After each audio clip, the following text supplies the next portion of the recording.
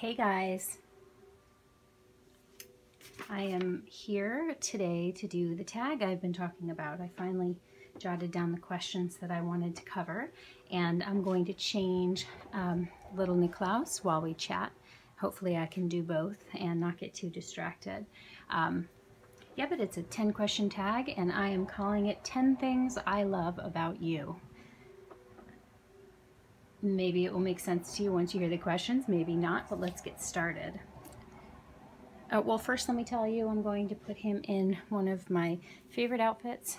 Usually he wears a long sleeve onesie from this Mother Care line with this and these overalls, coveralls, but we're going to go short sleeve because Niklaus is currently wearing the warmest gear out of all the babies, and it's been pretty warm, pretty hot out, so. Okay, question number 1.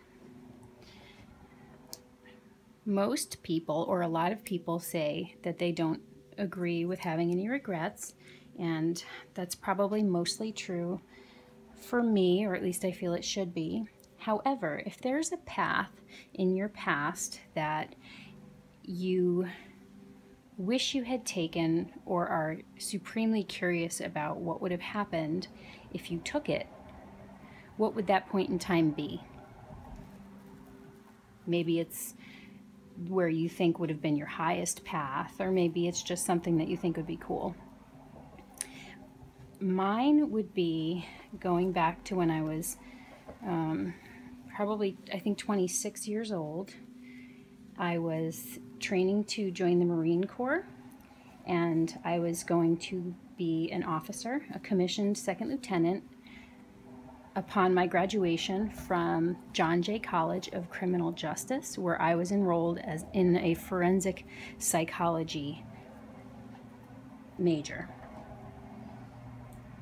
And I was going to do 6 years as a pilot, as a commissioned officer with the Marine Corps, and then I was going to make a lateral move to the FBI and work my way up to behavioral sciences, fill in my lack of street experience by shadowing with the NYPD Homicide Division, and become a criminal profiler. The deeper psychological reason why I didn't do that is my codependence and neediness for love. But the surface level reason was for a guy that I met training for the Marines, and ended up moving to Florida, where there were no colleges that offered the major, and so then I couldn't be in the program because you have to be in a 4-year degree program. And anyway, I just took myself further and further away until I didn't do it at all. So I would go back to that age, and I would stay in New York, and I would finish my degree, and I would follow that plan,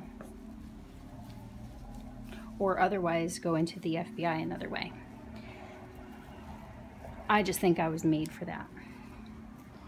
So, number 2, do you like games? And if so, what kinds, and what is your favorite game? I do like games. I like certain board games, and I love video games. My favorite board game is a board game called Carcassonne. I think it's from World of Wonder. It's a European game, and it's a tile-based game where you actually build the board as you go, and you're building castles and streams, and it's really cool. There's an online version, free version called Toulouse. It's the same thing. I also love video games. And I would have to say that it's a tough call. I love horror video games. Probably my favorite one so far has been Silent Hill. I also really love Grand Theft Auto. So maybe that's surprising about me to some of you. Okay, number 3, Joseph Campbell, the great scholar and gatherer of knowledge that taught about following your bliss, talked about that being the way to find your life's purpose.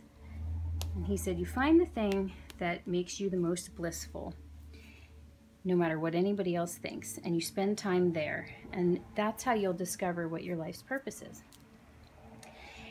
Whether it's the music that everybody else hates or thinks is silly, or, you know, what is it that just brings you that sheer joy that doesn't need an explanation and isn't some deep metaphorical thing? What is that for you? For me, it's reality TV.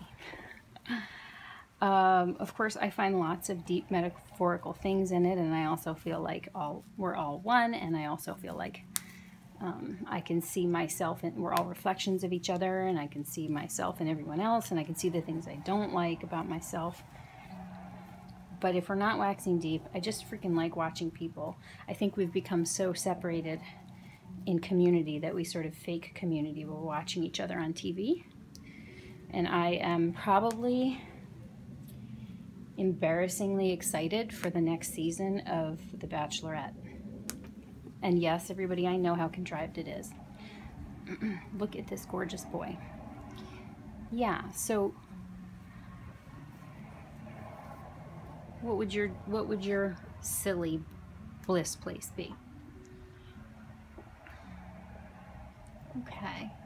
So number 4, what is your biggest little pet peeve? The one that whenever it happens, you have a dialogue that happens in your head and you can't help it. Sometimes you even say it out loud. Mine would be grammar. Yes, I'm an English literature nerd, or a grammar nerd. There are certain mispronunciations of words, misuses of terms, mispronunciations of terms, things that bug me that either my partner says or I hear some people say. But the biggest one that gets me, almost embarrassingly so, is height. Height is not a word. The word is height. There's length and width. And while there are many things in the English language that don't make sense in their inconsistencies, it's not height. It's height. That's my biggest pet peeve. Call it silly, but every time I hear it, I say in my head or out loud or both something about it. Okay. Number 5. If you could make one unhealthy food healthy, what would it be? You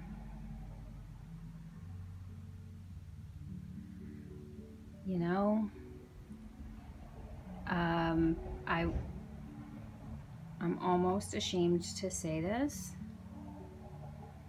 but if I'm thinking right in this moment, the flavor that I used to just love the most, okay, no, that's actually not really embarrassing. Pat's Chili Cheeseburgers.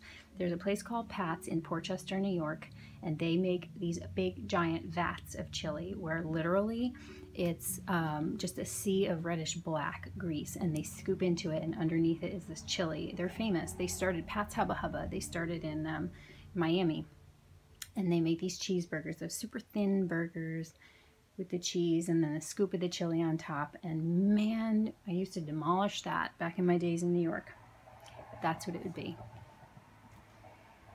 Number 6, if you were stuck on an island, like the island of Lost, or the island where Tom Hanks was stranded in Castaway with Wilson, but you were there for the remainder of your life, and you could only harvest and have 3 foods for the rest of your life, what would they be? I would pick fresh Thai coconuts,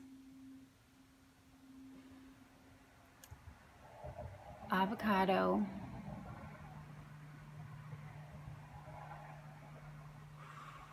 It's a tough call between garlic and turmeric, but I think I'd pick garlic. And it's winning because of flavor. The reason why I would pick those is coconut is full of, it's thermogenic, so it boosts the metabolism. It has lots of healthy fats in it. It's full of medium chain triglycerides, which are extremely, like lauric acid, extremely powerful antiviral, antimicrobial, and antibacterial. It's very cooling. It is a natural, the water is a natural electrolytes in it, and it's delicious. And healthy fats, very important. Avocado, also healthy fats, very rich in glutathione, or helps your body produce glutathione, which is really strong for detoxification. And it's a very, very, very good brain food. And garlic, because it's delicious, but it's also helps to cleanse the blood, build the blood, thin the blood. It's a strong antiviral and antibacterial, and it's detoxifying, and it's good for the heart. So maybe I'm a nerd, but I also freaking love the flavor of all three things. And if you can make coconut oil, by the way, that is a natural sunscreen. Number 7, what, no wait, that's number 10. We have 9 questions. There is no number 7. Number 7 now. If you could change one thing for real about yourself that you think is holding you back from being who you really want to be, what would it be? And mine would be not caring what other people think.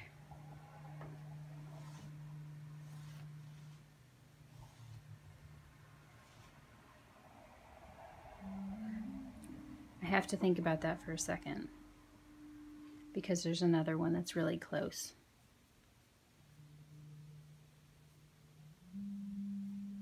Yeah, that's what it is, because I won't say the other one because that's not fair. It's just one answer. Mine would be not caring what other people think, because I wouldn't be motivated by not disappointing others. I wouldn't be bothered. It wouldn't play on my people-pleasing tendencies. It wouldn't play on my codependent tendencies. It wouldn't, and it also wouldn't, I wouldn't be motivated by other people's praise. Again, doing things to make other people happy. So that would be the one thing for real. And I really have developed the ability to do that a lot more the older I've gotten and the more I've focused on it. But to have it be like permanently fixed, I think it would change a lot of things, and would have changed a lot of things in my life. Number 8, what is your superpower? Now, it's probably not flying. It could be telekinesis, or it could be mind reading, psychic powers, absolutely could be. But something that you consider a superpower that maybe an exaggeration of it would be a typical superpower that you would see reflected in a story. I realized a short while ago that my superpower is love. It can tame the savage beast. It can help people heal from abandonment, and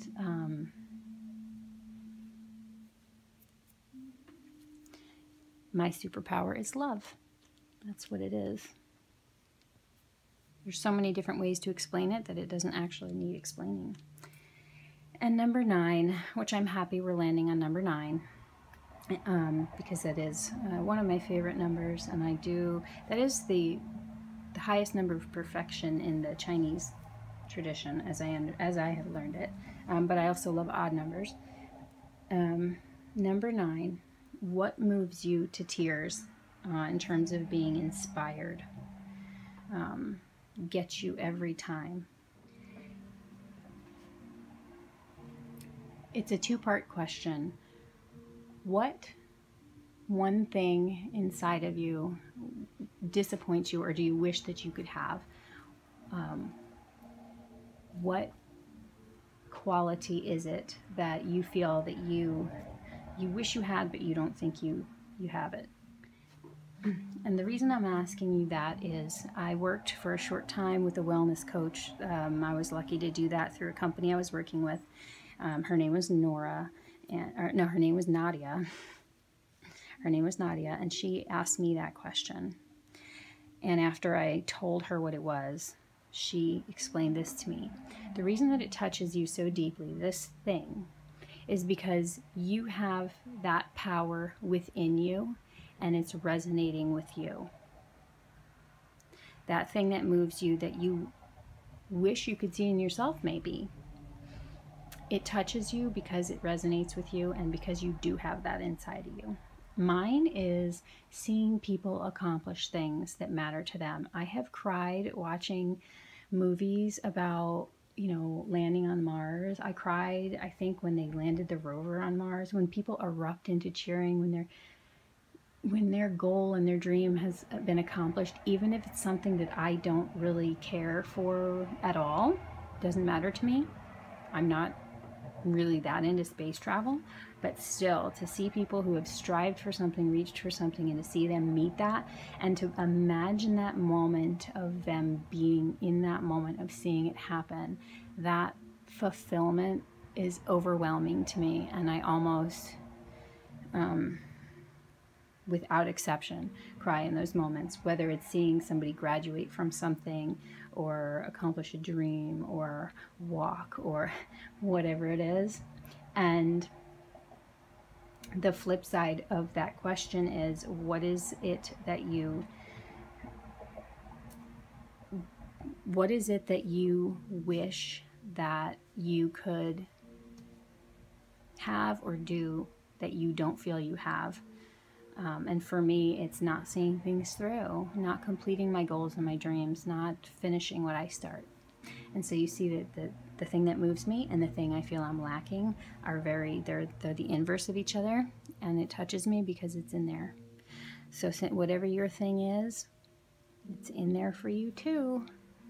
Okay, I hope that you guys like these questions, and I hope that you'll participate in this tag video. It's always fun for me to hear people's answers, to get to know each other a little bit, and this is our way of virtually spending time together. So thank you for watching. Thank you so much for stopping by, and I look forward to seeing your tag videos. If you enjoy seeing this little guy and my other babies, of course, please feel free to subscribe. But either way, I appreciate you being here. And until next time, I hope everybody has a wonderful, beautiful evening and upcoming days. Bye for now.